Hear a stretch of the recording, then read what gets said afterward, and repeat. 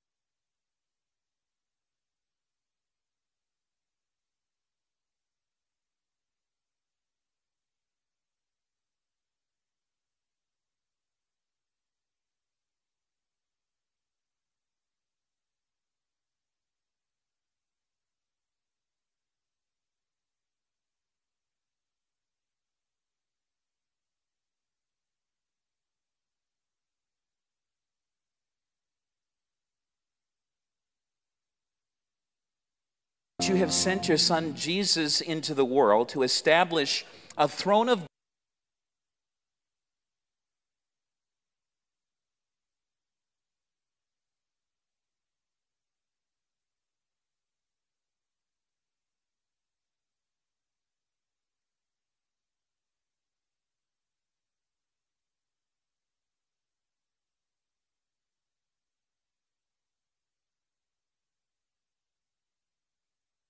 we are called to be your people, that we can worship this morning with confidence in the throne of Christ.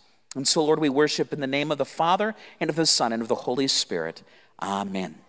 You may be seated. Welcome to Zion Free Lutheran Church. I'm Pastor Chris Kumpela. Thank you to those that are visiting with us this morning. I want to remind you that we are rebroadcasting our services on AM 1090 KTGO, and that's streamed on our YouTube channel. You can find the link on our website at zionfreelutheran.com. Just want to remind you of a number of events on the calendar. The first is actually this Saturday, 6 o'clock after the parade. It is, what is it? Tioga, is it the Magical Festival of Christmas? What is it? Whatever the Tioga Festival is, if you can sing and carry a tune, 6 o'clock after the parade, we'll gather on the empty lot south of the post office to sing carols. We will have carol books. We're not going to make you sing without words. We're not going to make you sing without notes. And it's just, if we're going to do it, let's do it well. And so Karen Vetch had asked if we could lead that, and so appreciate those that can come and sing. Again, that'll be after the parade, about 6 o'clock, as we gather there. The Women's Christmas Tea is already a week away, and if you're not planning on coming, change your plans and come. Unless you're one of the guys, you are not welcome, unless you're there to sweep up afterwards. This is going to be a wonderful time for a program and some music. Cider starts at 6:30. The program starts at 7 o'clock, so do make your way at 6:30 as you're able to hang out and enjoy that time. There are Vespers on the 6th of December, so that won't be this week. Only the first and third Wednesday, so we won't have them this week for the youth. Looking a little bit later in the month, I want to draw your attention to the 20th of December. We've got our Vespers open to the whole family. And so this is a time for you, whether you've got kids or not, to show up and to worship together this Christmas season together as a family and indeed as a family of Christ. And so encourage all of you to come for that. That'll start at 6 o'clock and encourage you to come, especially families. This is a great time to come and worship alongside your youth, and want to thank everyone that's been involved, especially our youth board, for their involvement that way with our Vespers program. Parents with Sunday school children, you want to mark the 9th on your calendar. That is the Christmas program practice, 10 o'clock. That's also when the ladies will be assembling cookie platters. So please put that on your calendar for Saturday, the 9th of December, 10 o'clock, and the Sunday school program will be part of our morning worship service on the 10th. Hebrews will be back on December 17th, and for Christmas Eve, there's been a couple questions about the way the services are going to work. We're going to worship Sunday morning, like we would ordinarily do, at 10:30, and then we'll have our candle lighting service at 5 o'clock in the evening. And so you can come to both of those. They will be very different. Again, we'll worship in the morning, and we'll have our Christmas Eve service in the evening. I don't think there's any surprises in the way of that. For those that are staying around for helping decorate for Christmas, thank you. A lot of decorations to get out and move. There is pizza ordered for those who help. So if you're a lazy bum, get out. But if you're going to help Corrine and Tim with getting decorations out, please stick around for pizza. We are totally willing and on board with bribing you to do so. It went well last year having so many hands to help. I hope that's the case for afterwards today as well. Anything that I've missed in the way of announcements that we need to cover? You can tell Barb's gone, can't you?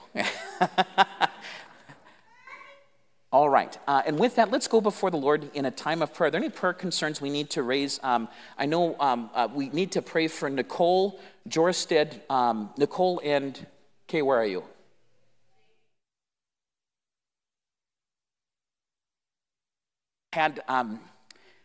They're dealing with a complicated birth, and they found out a couple days ago that there was brain damage, and so there's just a lot that they're dealing with as a family. And so we want to think of the Jorsted family for Jamie and Nicole and their whole family and pray for that this morning. I want to continue to pray for Liam Bugby, who is much improved. He's at the hospital in Fargo, and we're grateful for the progress there's been with his health that way. Anything else this morning?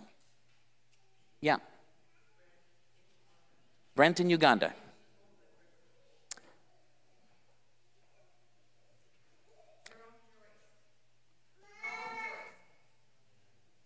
Jerome Joyce, this cancer. Yep.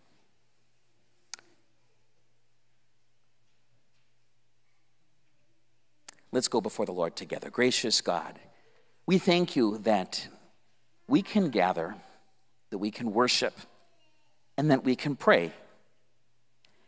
And Lord, we thank you for this specialness of being able to draw together as a body of Christ, uplifting many things to you. Lord, we first come to you in prayers of praise, thanking you for the many blessings we enjoy as a church family, the many blessings we enjoy in this country, the peace that we enjoy. We pray for places with much less peace, whether it be in the Middle East, thinking especially with Israel, or in Eastern Europe with Ukraine, other places, Lord, how we ought to be appreciative for the gift of peace. And yet, Lord, the only perfect peace comes from you. And Lord, I pray that that peace would transcend our circumstances, that it would transcend our situation. Lord, as we're drawn close to you, that we'd experience the fruit of the Spirit, peace that runs deeper than anything we know. Lord, I pray for that peace for the Jorsted family. Doubtless for Jamie and Nicole today, it's going to take that supernatural peace to be able to breathe, working through just the adjustments and expectations. Lord, the brain damage that there is, we just pray that you would be gracious in working through the hands of physicians, that there would be wisdom through them. Lord, that there would be a gracious hand of healing. Lord, that you would sustain that child. Lord, that they would be well prepared for whatever it is that lays ahead. Lord, indeed, that your peace would be made known in their life. Pray the same for Jerome Joyce, Lord. I know this cancer, difficult as it is to fight, and Lord, the lack of control that comes with it. Lord, you're the great physician, Lord, we pray that you tend with healing hands. Lord, that you would come into that situation. Lord, that Jerome would be able to trust that you're right there with him. Lord, that you take him by the hand. Lord, that through this suffering, he would draw close to you. Lord, we pray for Liam. We thank you for sparing him through dire circumstances this last week. Lord, that he is recovering. Lord, that he can just grow as a baby. And Lord, we pray that there would be much less drama on the way of his recovery in the NICU. I pray for Natalie's daughter, Cheyenne, as she figures out how to be mom. Just, Lord, for all the aspects of that situation, that you tend to it. Lord, that you continue to give Natalie and Curtis strength and wisdom to be grandma and grandpa, and using that vocation well in just being a presence in Liam's life.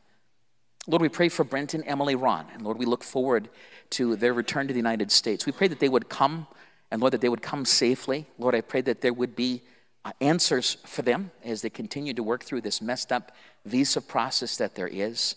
Lord, we pray that you would make a way for them to stay. Lord, that there would be clarity of that soon. But Lord, that all the more they would rest in that peace, that your will be done. Lord, we pray that your will would be gracious, that you'd be gentle with them.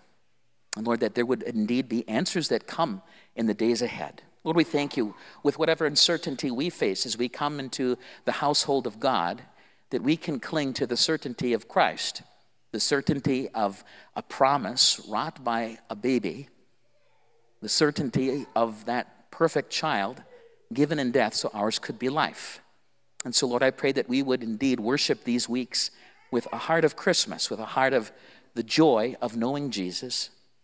And Lord, that we can rejoice knowing that that same Jesus hears us now as we pray in his name. Amen. As we continue in worship today, we remember that we are indeed sinners, and that apart from the grace of Jesus Christ, we look to God as a righteous judge. This is the choice we face in life. God is either our gentle, merciful Redeemer, or he is a righteous judge, and we're reminded of this in Scripture. Matthew 25:31, it says, when the Son of Man comes in his glory and all the angels with him, when he will sit on his glorious throne, he will separate people one from another as a shepherd separates the sheep from the goats. He'll place the sheep on his right, but the goats on the left. Then the king will say to those on his right, come, you who are blessed by my Father, inherit the kingdom prepared for you from the foundation of the world. For I was hungry, and you gave me food. I was thirsty, you gave me drink. I was a stranger, and you welcomed me. Then he will say to those on his left, depart from me, you cursed, into the eternal fire prepared for the devil and his angels. For I was hungry, and you gave me no food. I was thirsty, you gave me no drink. I was a stranger, and you did not welcome me. Jesus is that righteous God, that there is a day that comes when the sheep are separated from the goats, that those that are in Christ get to be brought, shepherded into the fold of eternity with him, or we're left without. Let's confess our sin in light of this scripture passage together.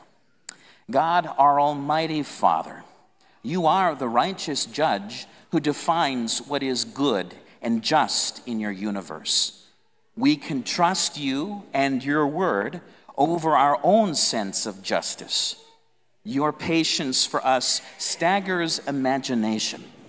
Our grumblings, accusations, and transgressions against you are numerous. We confess that we serve from selfish motives, expecting that you owe us for our service. Forgive us for judging who is deserving when we deserve little. Thank you for Jesus, upon whom you poured the just anger we deserved. Where we failed to endure, Jesus endured it. He lived perfectly, and our judge was to, in our place, bring us to repentance and remembrance of Christ's unbelievable love and patience for us. Forgive us and fill us with a desire to worship him upon his throne and to serve him with a willing spirit. Amen. Acts 10:42 says, and he commanded us to preach to the people and to testify that he is the one appointed by God to be the judge of the living and the dead. To him all the prophets bear witness that everyone who believes in him receives forgiveness of sins through his name. And so for any and all who look to the righteous judge confessing their sin, this judge is indeed your Savior, who takes upon himself the sin of the world and dies so that your sin could die with him, and forgiveness of sins and life could be yours by faith today. Amen. We're going to stand as we sing together again, "My Heart is Filled with Thankfulness." And every time we receive the grace of Jesus Christ, this is the right response of worship, is thankfulness, thanksgiving, praise. And so we sing unto him in thanksgiving for the gift of Jesus.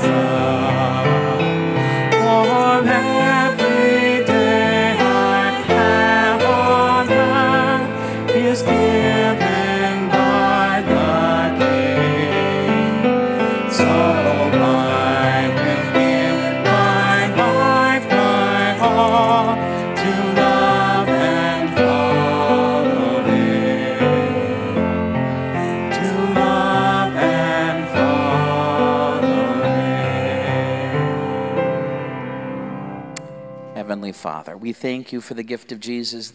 We thank you for the gift of life that is found in him alone. We praise you in Jesus' name.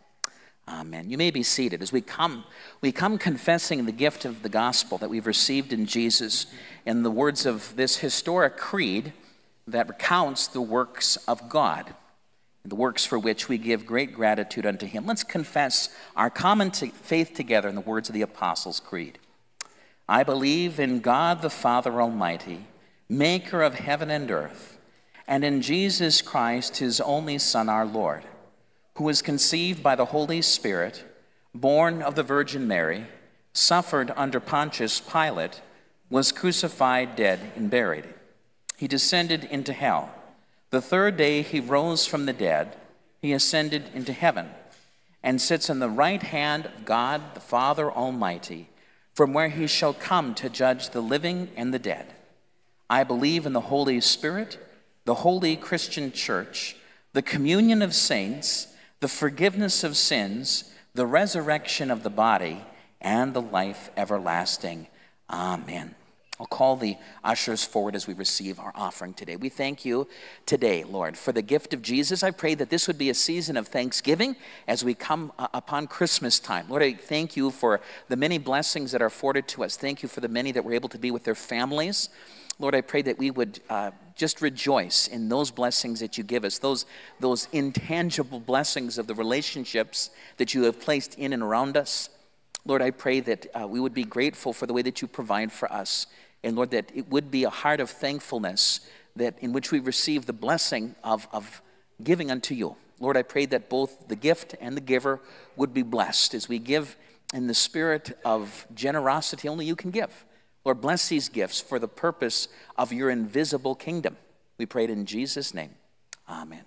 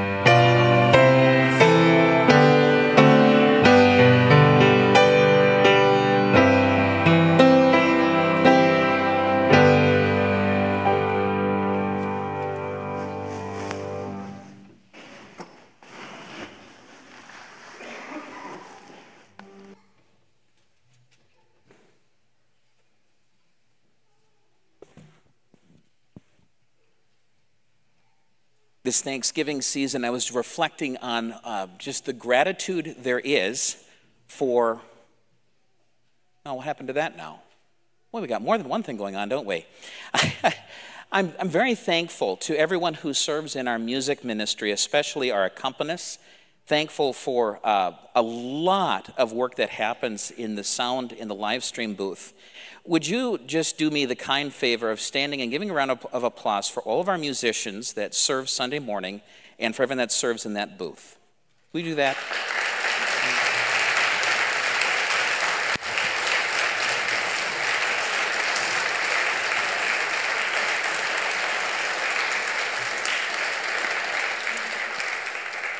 I'm acutely aware of what it's like to not have those people serving next to you.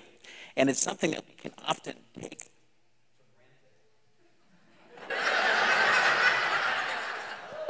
We are running out of things, aren't we? All right, we'll see what happens next. There's always a new adventure back there. Things get swapped around. It's a wonderful thing. You know, ministry is something that isn't meant to be done alone. That's certainly true as a scriptural truth as well. The church isn't any one person, but Christ. And that one person being Christ, we who are many are made one in him. And so the venture of being the church is a corporate reality. And we see this truth in the letter to the Corinthians from Paul, where we have different parts of that body, all serving different functions, and yet serving together as a body. And if everyone were a hand or a foot, things would look pretty demented. And let's be honest, the church looks like a gracious version of Frankenstein anyway, right? Corporately, that's what it is. Sometimes we have too many feet, so we dance more. Sometimes we don't have enough hands, so we don't clap or raise our hands in church. We are a body of, thank you, Sarah, for the courtesy laugh. We are a body of Christ that shares together, and we share together in mission. And the mission ultimately is seeking the harvest. In Matthew chapter 9, verse 35 through 38, we see Jesus use this metaphor of a field ripe for the harvest as a picture of what it is that we as the body of Christ are called to do. Not as something that's optional, but as a necessary outgrowth of our reality of being in Christ, being one in Christ together. And this year I'm proud of myself because I've waited till after the farmers are all done with their business so that hopefully I could get a few of them actually to be here. We're grateful for the bounty of the table. We come around Thanksgiving and there's lots of good things to eat. And if you're a farmer or if you grew up around farming people or you do the cattle ranching, whatever it might be, there's just a little bit of a deeper appreciation of the trail of work that follows that. The picture of harvest is a picture of the trail of work that follows the grain. The day of harvest. In Revelation, we see this picture of the day when the storehouse of God is filled with ears of grain, not grain, but filled with precious eternal human souls brought into paradise with God. There's no question what it is that Jesus is speaking to. And we'll see it very clearly as we get into the text together. Matthew chapter 9, verse 35, we read in Jesus' name. And Jesus went throughout all the cities and villages, teaching in their synagogues and proclaiming the gospel of the kingdom and healing every disease and every affliction. When he saw the crowds, he had compassion for them because they were harassed and helpless, like sheep without a shepherd. Then he said to his disciples, the harvest is plentiful, but the laborers are few. Therefore, pray earnestly to the Lord of the harvest to send out laborers into his harvest. Heavenly Father, these are your words. And Lord, as we come to this text today, Lord, how I pray that our hearts would be moved by your word, to be concerned for missional life as Christians, not just concerned for our own spiritual well-being, tucked away in the warmth, away from the winter of spiritual confusion and spiritual death. Lord, I pray that our concern would not just to be in the abode of comfort, but Lord, that we would be moved by this text to move past comfort, to share in the commission that you have given us. Lord, we thank you that as we're here today, we are all, each of us, blessed by the ministry of others, whether they're clergy or not. And Lord, I pray that this text then would move us to effect your mission through our life. Lord, that would be your word that does that work, for your word alone is everlasting truth from cover to cover. We pray it in Jesus' name. Amen. This text speaks of a plentiful harvest. It's a beautiful thing to await. It's the day that has been foretold all through the Old Testament as well. We see allusions to this in the Old Testament, the promise of harvest day coming. And the idea is attached to the promise of blessing, the promise of land, the promise of being in the promised land of God. It is a promise to be counted as being next to God all over again, working in the garden. Our natural vocation, think of it, is to tend to the garden. Our natural vocation in some sense is to be farmers, to tend to things that live. In fact, it is a sense in which the commission starts as created beings to be fruitful and multiply, to have dominion over the earth. It is one of the purest analogies that Jesus uses, and one universally understood through all time. There have always been farmers. There will always be farmers, even if they end up farming the planet Mars or something like that.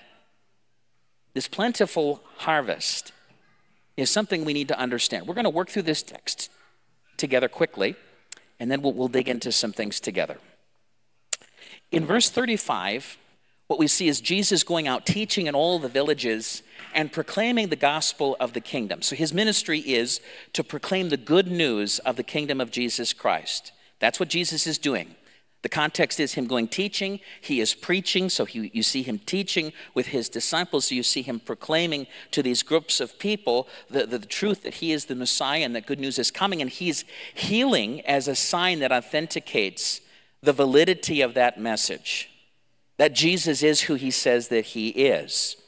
And so as he goes out healing every disease and affliction, he sees these crowds and he's moved to compassion for them. He is concerned for the well-being of those that he encounters. He is concerned for the well-being of you today, no question about it, because they were harassed and helpless like sheep without a shepherd. You know, when we're in the place of safety, it's easy for us to be unconcerned for places of danger. It's easy for us to watch television news about some place that's in danger and say, oh, shucks, boy, that looks like an awful situation to be in. Too bad. Move on with our life without ever giving it a second thought. But as human beings created in the image of God, we can't help but be moved to compassion. And as Christians who recognize that these are creatures of God that he would have with him in eternity, not snuffed out early by acts of senseless violence, we are moved to compassion like Jesus was. He had compassion for them because they were not shepherded. And this is a spiritual dimension, and we'll come to that. Verse 37, he said to his disciples, the harvest is plentiful. But what's the problem? What if you're a farmer and suddenly you've added 5,000 acres and you didn't plan for it? You're going to be short on tractors, you're going to be short on equipment, you're going to be short on people. And here we have a situation where the harvest is plentiful and it creates and in fact exasperates a problem, which is too few laborers. Therefore, pray earnestly to the Lord of the harvest to send out laborers into his harvest. God calls us to pray for the Lord to send out laborers to meet the need that is in the harvest. And so this text begs us to ask this question: what is the Lord of the harvest telling us about this plentiful harvest?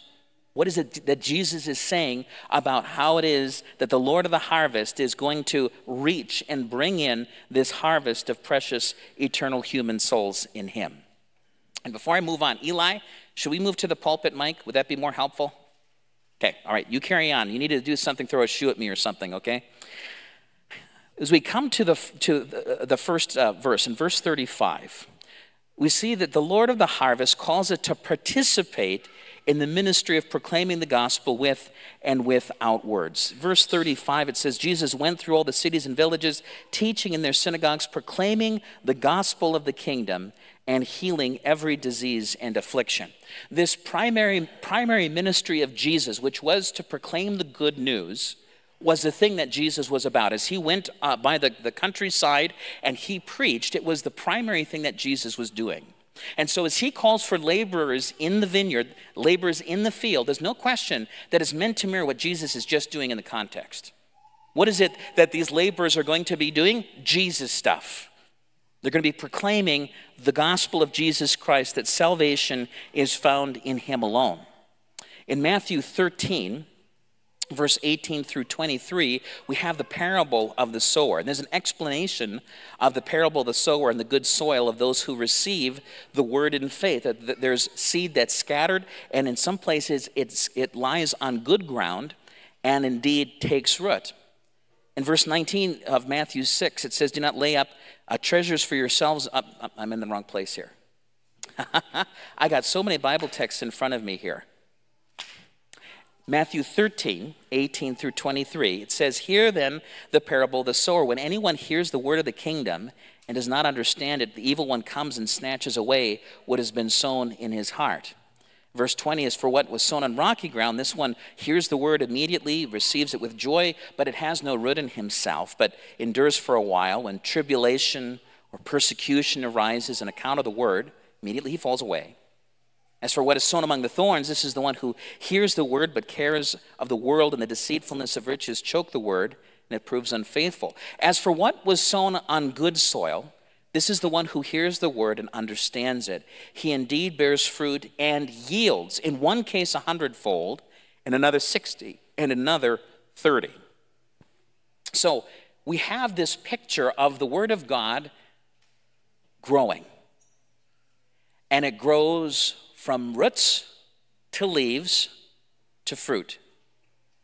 There is a reproductive dimension of the power of God's word.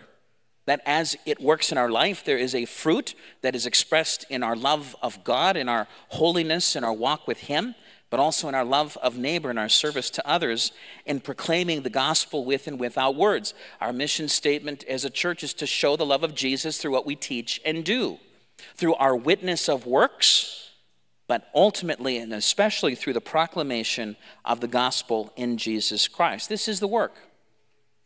And it's 100% necessary to the church. It has to happen. There is no church without this happening. There are no disciples without this happening. There are no disciples that receive the gospel and bear fruit and become the leaders of the New Testament church without this. This is a necessary dynamic from the beginning of the church, starting with Jesus and 3 disciples, then 12 disciples, and 72, then this whole host, to the millions of Christians that endure today. It's hard work.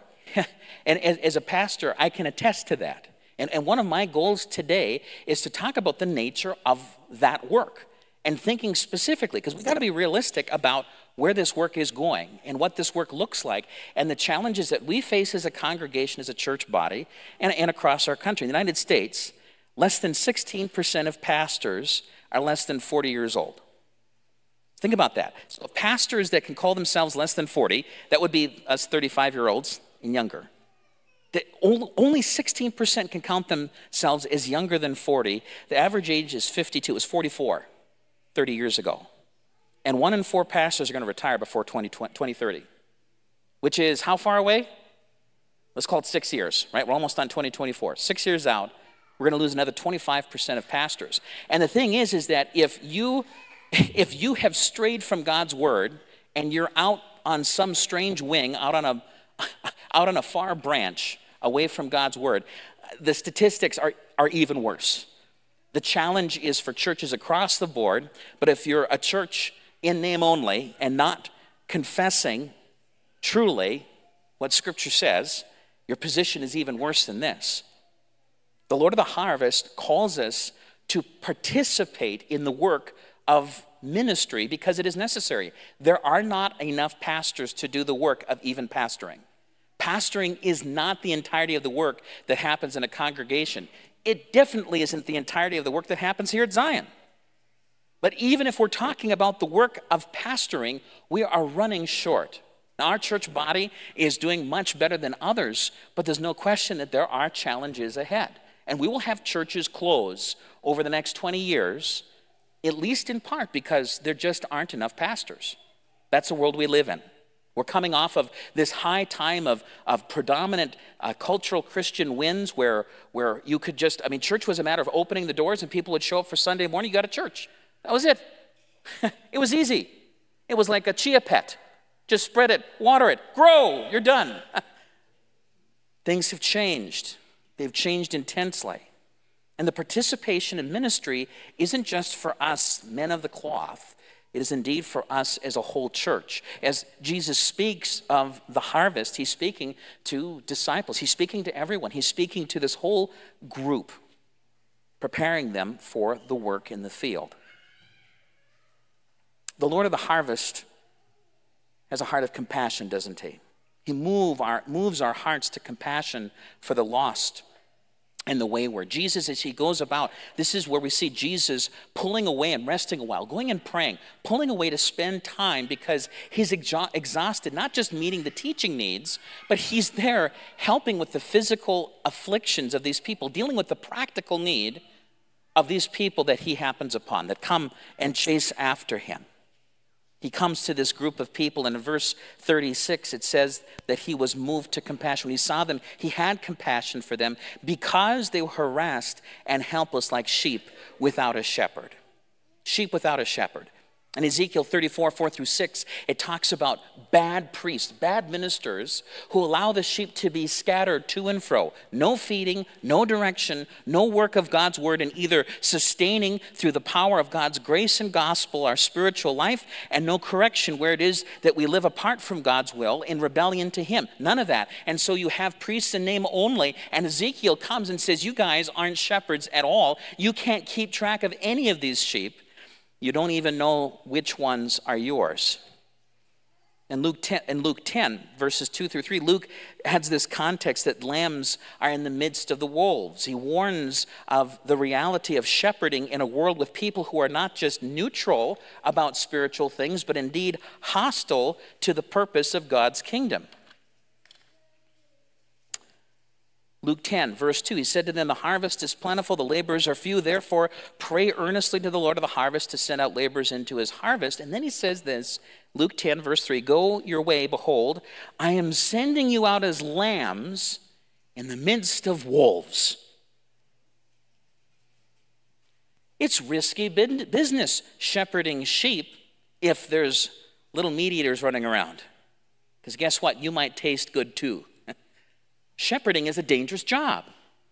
And Luke elaborates on this to remind us that he reminded his disciples that shepherding is a dangerous job. And you're not doing the job right if you're not putting yourself in danger. You don't get credit if you just take care of the sheep that haven't wandered off. If you're not pursuing those that are lost, you're not doing the job of a shepherd. Indeed, those in Ezekiel's time certainly were not. In Matthew 20, verses 1-16, there's a parable of the vineyard that shows that laboring in God's kingdom is a privilege undertaken in love, not a pursuit of our own personal reward and status here on earth. We see this picture in verse 3. Going out the third hour, he saw some standing idle in the marketplace, said to them, you go into the vineyard too, whatever is right I will give you. And payday comes. You have some who've been out the whole day. You have some that have only come for a few hours. And the ones who've been out the whole day, they're resentful of God, these latecomers. We can be in danger of resenting latecomers to the Christian faith. We can be resentful of those who have come to a saving faith late in life. People who showed up late to the party to work. Maybe you're one who served faithfully for years, and you struggle with those who have opportunity to serve and don't. And then they finally do, and it can be hard in our spirit. But we are moved by the compassion of Christ. It is what must motivate us in ministry, because ministry is hard and ministry is dangerous. And this is most recent research. Things have changed. The amount of things that have changed in the last 5 years and the last 10 years culturally in the way that it affects ministry is staggering. The way that I could pastor 10 years ago no longer exists. Pastoral satisfaction dropped, and defining that, pastoral satisfaction was what they called it. Are you satisfied in your ministry? It dropped from 72% in 2015 to 52% in 2022. That steep a drop. Confidence in their call dropped from 65% to 35%, almost cut in half. And 24% considered quitting in 2015, 51% considered quitting in 2022. You have twice the number of pastors that are considering quitting as we're already facing pastoral shortage. And what all these numbers are telling us is that things have changed in the culture, and who knew the work of the harvest is hard and not to be undertaken alone. And as we think about what kind of laborers he's talking about, again, he's talking about laborers who are doing the Jesus stuff, the preaching of the word. We are talking about raising up pastors. This church, the impact of this church is not just what happens in the border of the Tioga community with those that are here, but it happens with Brent and Emily way off and far off Uganda. Or with Brent Olson on the seminary campus, training up all the pastors, including me, teaching Old Testament on our seminary campus. These people that are called up and out of the congregation, equipped to the task of serving, make a big impact. Matt Renitz planting a church in the middle of pagan Seattle. Part of the mission of the church is not just to serve the borders of our own sheep pen, but to raise up new shepherds to go and serve other flocks. Because the concern is for the global flock, the global sheep. As much as things have changed, as much as we look with frustration on cultural changes about how different ministry looks, we nonetheless recognize that even in my generation and those younger, there is a desire for Jesus. Maybe not a desire for the religious trappings of the church, but they want Jesus.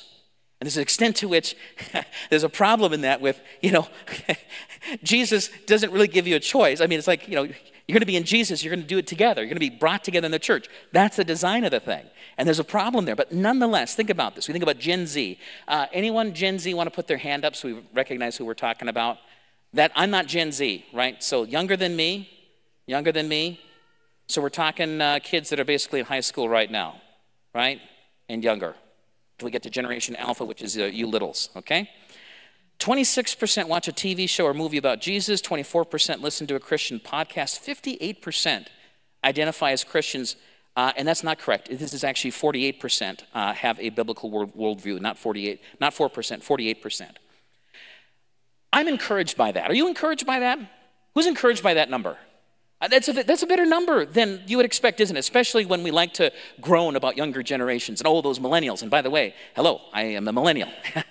We have kids. Millennials have grandkids.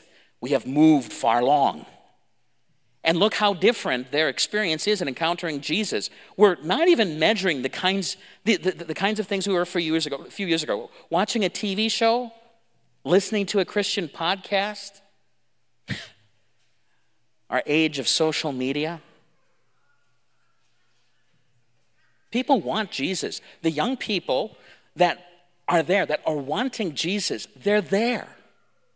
They want to know him. They want to be in God's word.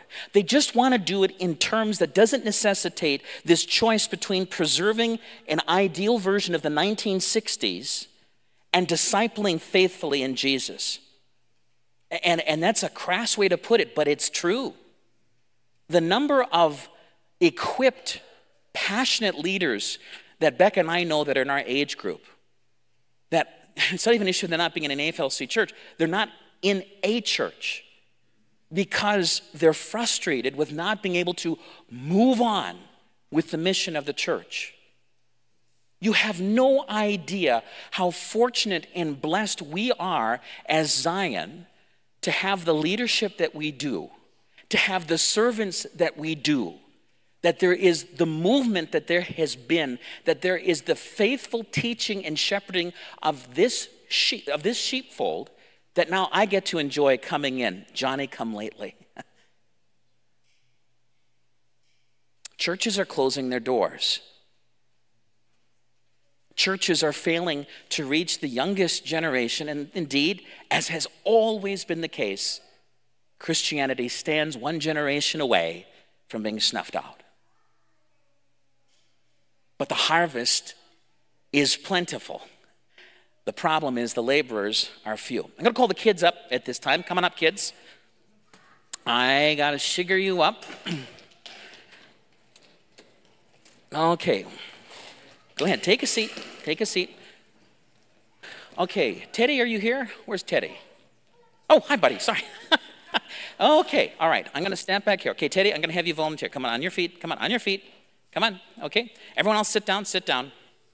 I'm going to do this to my own son so I don't get criticized by parents. Come over here. Over here. Stand over here. Okay, Alex, yes, you can help him. Okay, ready? Ready? Here we go. All right, ready? I'm going to make a mess. Okay, I'm going to make a mess. Okay, can you pick those up? Go ahead and pick them up. Pick them up. Now, okay, do you guys have siblings that make a mess? How often do you clean up your siblings' mess? Does anyone do that? Oh, yeah, I know. Like, yeah, a lot of attitude. Yeah, tell me about it, right? And the thing is, well, we've got a big mess. And cleaning up candy is probably a lot more fun than cleaning up other things, right? When there's lots of work to be done, when there's lots of cleaning that happens, what is it that you want to do? What do you want to do? Watch TV. Thank you. Thank you for the honest answer. I'm with you. I'm with you. I want to binge watch another Netflix series. I want to watch TV. I don't want to participate in picking up. Thank you, Teddy and Alex, for cleaning that up. High five. Thank you. Thank you. All right. How often does it happen that when we make a mess, right, or that someone else has made a mess, that sometimes we don't want to roll up our sleeves and kind of get involved? Does that happen? Does it happen to you guys? Yes, it does. So we were at Maverick's birthday party last night. I was going to bring the confetti guns, but I didn't want to make Ronnie upset. It would have been awful. The static electricity makes us sick to everything, Ronnie. And I told Evelyn to go ahead, shoot yours in the kitchen. And what happened? What do you suppose happened? The little confetti gun. What happened? It made a mess. And what did Auntie Gracia have to do? She had to clean up. She was out there with a broom. And the problem with the broom is that it makes more static electricity, which makes it stick worse. And I'm sitting there, right? And do you think I want to help? No, I don't want to. I was able to give some good advice on a better way for her to do it, vacuuming, right? We're all about advice. You know, when Jesus talks about going out and working in a field, how many have actually gone out and worked in a field? Pulling weeds, or maybe working a farm, helping work a farm, doing some landscaping work? Anyone done any of that? Yep. Yep. Do you like that work? No. Why is that, honey? Sometimes it's fun. I agree. You know, there's things, and there's something about that. Even pulling weeds can be satisfying. And I've appreciated that a lot. I think both in Becca's family and my family, we've learned some of the simple satisfaction of pulling weeds, because what happens if you don't pull the weeds? What's that? They grow bigger, and suddenly you don't have a nice lawn, you've just got a big patch of weeds. Right, they suck up water for the other plants. Yeah. Yeah. And so what God wants to see, he wants to see a really nice harvest, right? God wants to see, what's that? Doesn't want us to pick the trees. Yeah. Yeah. God is concerned about this harvest that's out there. And could God bring in the whole harvest himself? If God created all the wheat in the world, do you think he could harvest it on his own? You think so? I think so. I think God could. But what does God want to do with you? What does God want to do with all of us? He wants us to clean up. He wants us to go out and be part of the harvest, because you know what we find out when we're out there and we're doing the work, you farmers' kids? There's a lot of fulfillment in it, isn't there? There's a lot of fulfillment in putting that work in and seeing the grain bins get filled up, the trucks haul away, and knowing that we contributed to something that really mattered. Is there anything that matters more than God's kingdom? Is there anything that matters more than Jesus? Who thinks Jesus matters the most? Do you think it's worth working for Jesus? I think so too. Go ahead, grab some candy, guys. Thank you.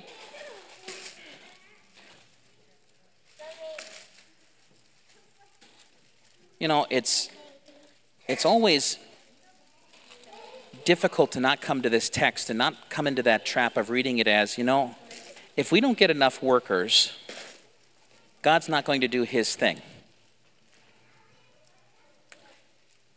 Do you think God's going to do his thing? Those of you who have family members, friends that are spiritually lost and wandering, do you trust that Jesus is the good shepherd? Do you trust that God will use people in surprising places, in surprising ways, to bring the gospel to people? Isn't it good to be that person? Isn't it good to be part of sharing the good news of Jesus, that we're forgiven in him? The Lord of the harvest desires that we pray for the calling, equipping, and sending of laborers, that we listen to that call in our own lives. Something that this church, I think, has been good at in years past. I think it's something we need to continue to be faithful in, is praying for pastors. And I got to tell you, I'm going to be honest about this. It's the hardest thing to pray for as a pastor. Think of it. God, I want you to where it's in your will, to raise up spiritually qualified people who are really gifted and send them away where they can't help me. Do you know how hard that is to pray as a pastor? God, raise up workers to go and help someone else's harvest. But we do, because it's what God commands, because it's about his harvest and about his bottom line, not ours. It's not about any church's brand. It's about the brand of the cross of Christ. In John chapter 4, verse 31, Jesus emphasizes the urgency of the missionary task of working in the harvest. In verse 32, Jesus says, I have food to eat that you do not know about. The disciples said to one another, has anyone brought him something to eat? And Jesus said to them, my food is to do the will of him who sent me and to accomplish his work. Do you not say there are yet 4 months, then come the harvest? Look, I tell you, lift up your eyes and see that the fields are white for harvest. Already the one who reaps is receiving wages and gathering fruit for eternal life, so that the sower and reaper may rejoice together. For here the saying holds true, one sows and another reaps. I sent you to reap that for which you did not labor. Others have labored, and you have entered into their labor. It's a shared venture. And what matters is it doesn't matter, right? I mean, and this is how it works for farming out here, right?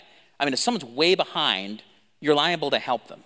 When someone gets in a hydrous accident and they're running way short of being able to deal with their harvest, you better believe people are going to show up with their tractors and equipment to try to help them out. Get caught up. Because there's perfectly good food sitting out in a field that we don't want to see go to waste.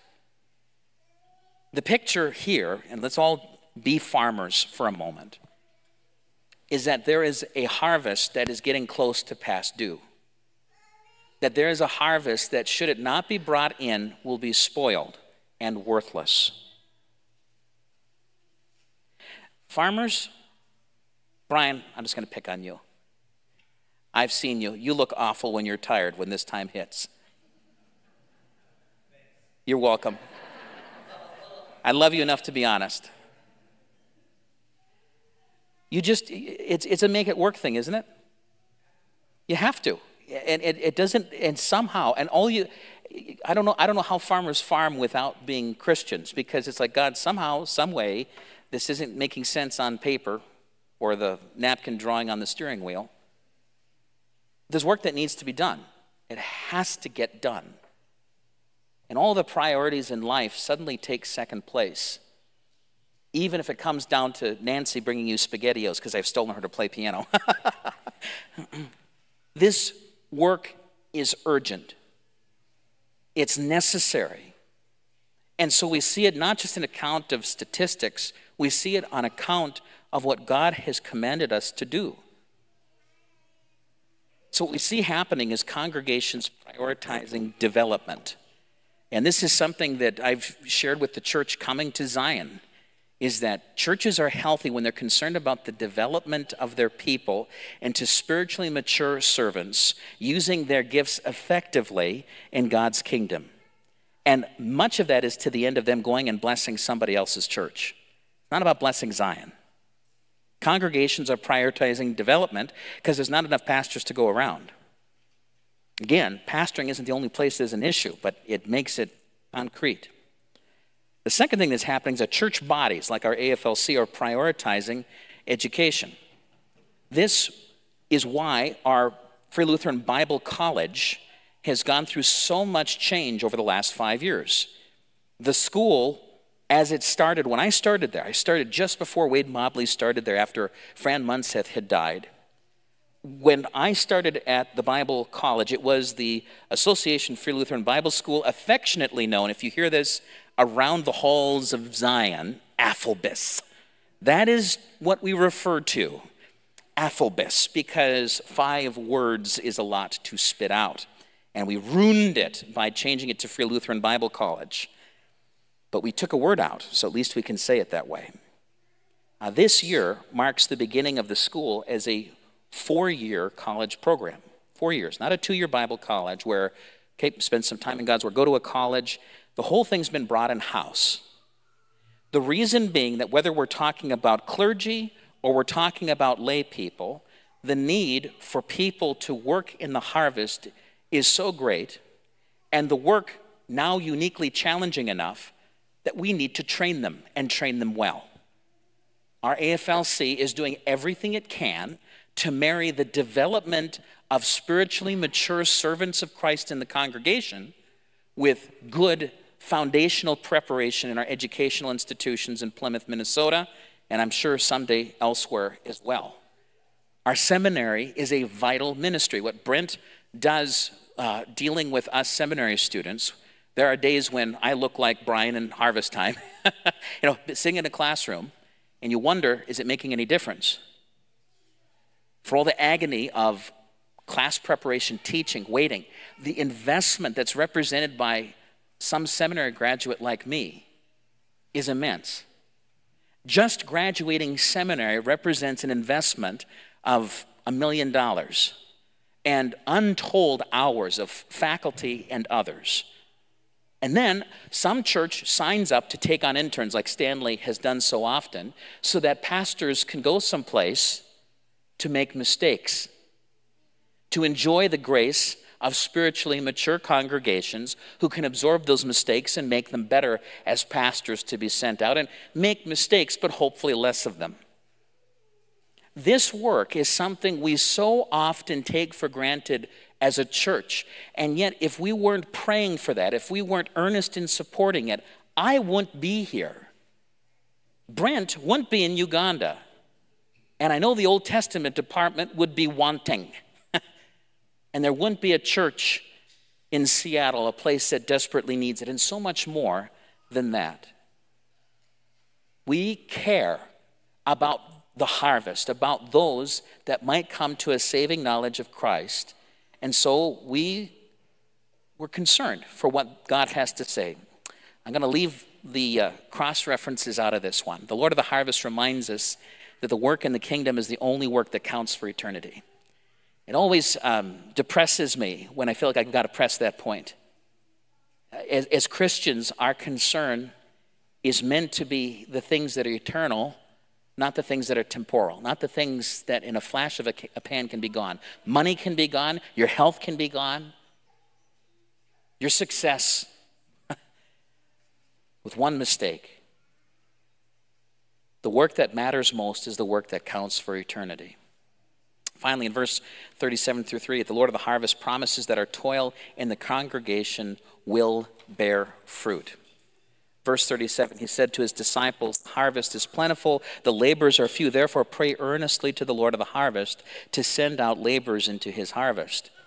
What I appreciate so much about that passage is that it's God who sends them out. It's God who sends us out. It is God who, for whatever reason, gifts people with these ministry gifts, with a desire to serve. Again, this is not relegated to just clergy. It is so encouraging to serve alongside other people who serve outside of self-interest, who serve because our concern isn't about this life, but it's concern for bringing others with us into the next. 1 Corinthians chapter 3, 5 through 9, we see this wonderful treatment of the Corinthian church. You've got a group that really likes Apollos, a dynamic preacher, and Paul evidently was something of a stodgy bore, which he probably could have improved in. Maybe he needed more illustrations or candy, I don't know. But a lot of people liked Apollos. So Paul writes back and he says, what then is Apollos? What is Paul?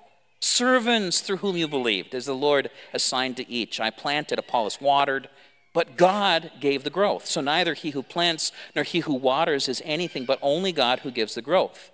He who plants and he who waters are one, and each will receive his wages according to his labor. For we are God's fellow workers. You are God's field, God's building. That's it. We water, we plant, we water, but it's God who gives the growth. We go, we nurture, and as a pastor, that's what you can do. You cultivate, but ultimately the call of God into the vocations, whether it's ministry, it's other places in life, that's up to God to do. And it's a wonderful thing that it's not up to us to sell people into it. This gives us great freedom. We're in the midst of a wait. We have needed a second pastor for how long would you say, Henry? Probably since Matt left. We've needed one. And if we needed one then, we need it all the more now. We're waiting. We're waiting. We're waiting in the midst of a pastoral shortage. And if our heart is to just take one off the shelf, putting it crassly, you should come to Zion. So we have two pastors. There's churches. They got to check their heart. They get upset at churches that have more than one pastor. What? We don't have a pastor you're going to take up two? And there's some things for them to deal with. But for us, if our heart isn't to raise up pastors through the faithful planting and watering of God's word in the life of the congregation, if our concern isn't the development of spiritual leaders, what right do we have to expect that God is going to bring someone else's fruitful labor to us? And yet God does that all the time. But think of that. Some stranger like me who represents only indirectly, and maybe I'm a bad example for this, but you are talking about men that represent the spiritual investment of a congregation someplace with the members you've never met, dollars you've never contributed. My concern today is that we give thanks for the laborers that are part of our congregation, that we give thanks for the faithful pastors that there are, thanks for the faithful pastors that are in our AFLC. But that we remember the harvest, that the work is urgent, and so that we'd plant, that we'd water, and that we'd let God give the growth.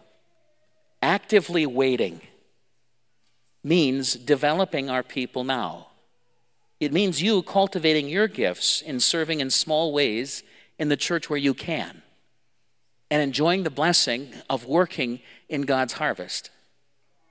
I believe that's where God blesses. I believe that's where churches have experienced great blessing, is trying to get rid of leaders.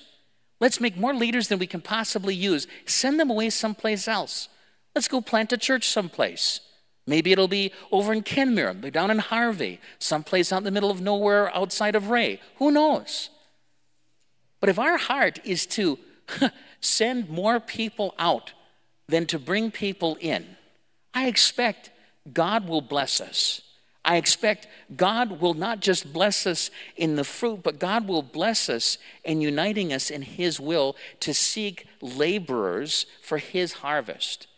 not laborers for our particular agenda as a church. I pray that your heart would be for the harvest. I pray that you'd be concerned for not just having someone come in then and work for that harvest, but that we'd be concerned and work in that together. And it doesn't always have to be big. It doesn't have to be committing to being on the organ all the time, Carol Jean. And about a dozen other things that are unseen, which I won't go into. True of many others. Whatever small way we get a share in being part of the fruitfulness of ministry, which is seeing precious eternal human souls come to Jesus, and those eternal human souls bearing the fruit that reproduces for generations, ones who will be called into the glory of eternity with us. Let's pray together. Heavenly Father, we give thanks for the many pastors who have been here in Tioga through the years. We thank you for the many faithful lay leaders that have served, whether it's been on boards or off boards. Lord, we thank you for the many servants who've served today, for those who've served before. Lord, I pray that our heart would be one of service, that we'd see the need to reach precious eternal human souls for Jesus. Lord, that we'd be seriously concerned about your harvest, about your storehouse being full. And Lord, that we'd empty ours in the name of seeking Jesus. Lord, do a work in our hearts that only you can do. It's your word that works by the power of your Holy Spirit. We thank you for that ours is simply to plant and water. Oh Lord, how we pray that there'd be growth in your time and your way. Prayed in Jesus' name. Amen. As we close, we're going to sing just verse 1 and 3 of My Jesus, I Love Thee, hymn number 193. Would you stand as you're able?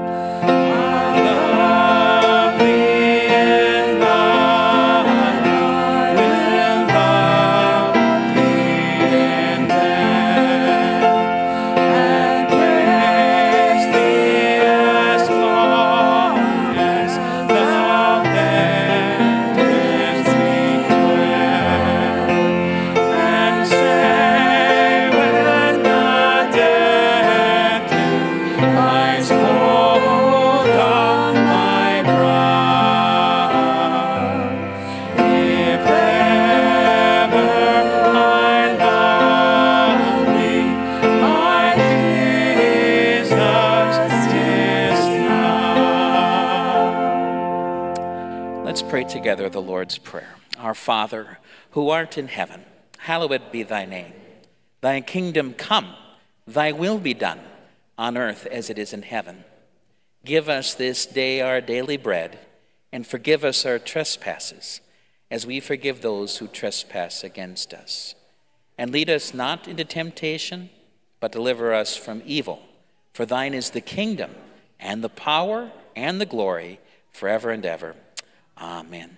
As you go with his blessing. The Lord bless you and keep you. The Lord make his face to shine upon you and be gracious unto you.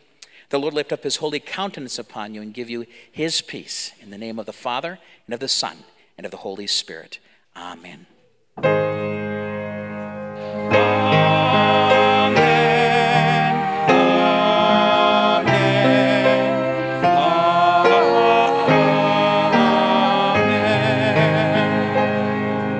go forth and serve the Lord. Thank you for those who are sticking around to help for Christmas decorations.